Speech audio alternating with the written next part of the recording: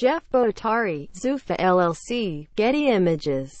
One of the most legendary careers in MMA is coming to an end Sunday.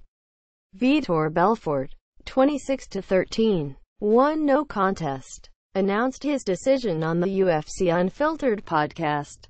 HTMMANYTT's Jim Edwards that he will make his final walk to the cage at UFC Fight Night 124 in St. Louis at the Scott Trade Center against No. 11 ranked middleweight contender Uriah Hall. Belfort told UFC Unfiltered hosts Jim Norton and Matt Serra, "I think we got to know the time to start and I think we need to know the time to end."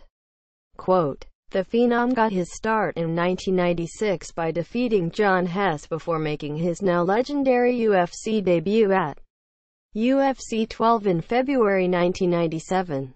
Belfort won the heavyweight tournament with two quick knockout performances that instantly made him a star in the sport. Life is about seasons, and I think you got to know the seasons. I think I did more than enough," said Belfort. "Sometimes I flash back and say, wow, I'm still doing this. Wow, it's crazy. And I'm very thankful. But I think my body needs a rest." Quote, Zuffa LLC, Getty Images.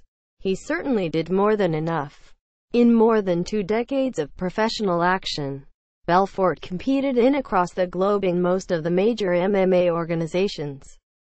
Belfort captured the UFC light heavyweight title in 2004 and fought for both the middleweight and light heavyweight belts against all-time greats Anderson Silva and John Jones.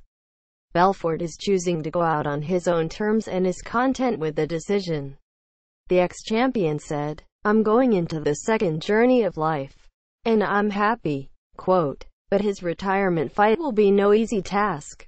Belfort will seek to end his career in style in the co-main event of UFC Fight Night 124 against one of the sport's most dynamic strikers in Hall.